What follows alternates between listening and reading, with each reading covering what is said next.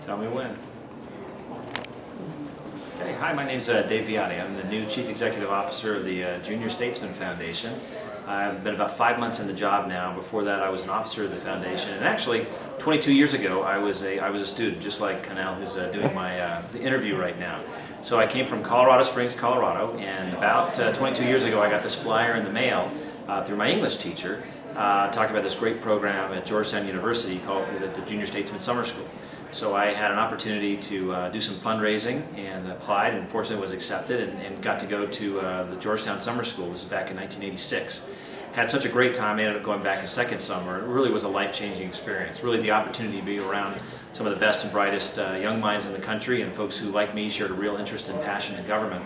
And it really was incredibly life-changing. I remember the first time that I went, and going into a debate forum, being nervous even about raising my hand and asking a question. And the first time raising my hand, and it wasn't too bad. In fact, I got a lot of confidence from that. To the end of that summer school, where I was actively, in the throes of debates with everybody on a lot of issues, and that confidence that I got out of the experience was so empowering that it really sort of propelled me through the rest of my career. So, Connell, do you want me to tell you more about the career? Or yes.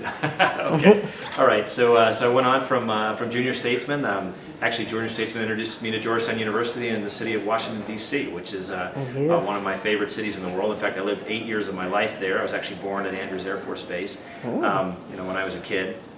And I ended up going to Georgetown University undergraduate, and probably would never have known about the university or gone to Washington, D.C. had it not been for Junior Statesman, and had a wonderful experience there.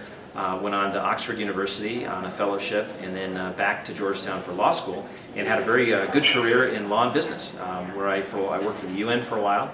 I worked in Hong Kong for the government of Hong Kong prior to the Chinese transition, and then had a successful career in business and law. And then just this past year, when the opportunity to come back to the organization that has served me so well came up, I jumped at the opportunity, because it really is an amazing organization. And if you look at our alumni, there are about 500,000 of them out there around the world.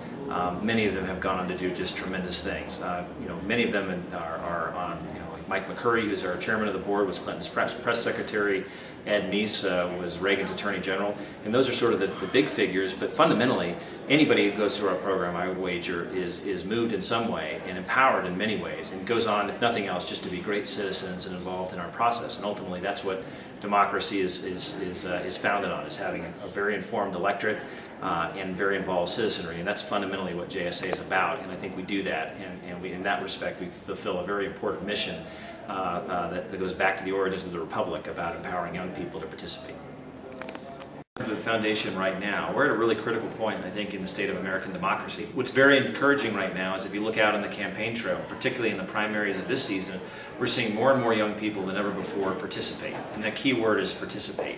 So that's exciting, and that proposes a great opportunity, I think, for our country and for our program, that more young people will be involved in the process. The research shows that when young people get involved, particularly at an early age, that stays with them through their whole lives. And ultimately, that obviously helps democracy as well, when you've got an engaged citizenry. So that's pretty exciting. The negative side is that only about 4 in 10 of this generation actually believe that it's their duty to vote. And that's something that I think is problematic, because that's so fundamental to democracy. So we at the foundation, it's a big mission of ours, is to make sure that we're encouraging the next generation of America's leaders to have that passion to participate and to be involved. So we're doing that in a number of ways. We run programs throughout the country during the year that's student run. It's really important that it's student run, because ultimately it's that practice of democracy and that ability to do it yourself that helps empower people. So what we're doing this year, and we'll be doing in the next few years at the foundation, is not just teaching about democracy as we do through our summer schools, but more importantly, looking at opportunities to provide students with experience to participate, whether it's going to a democratic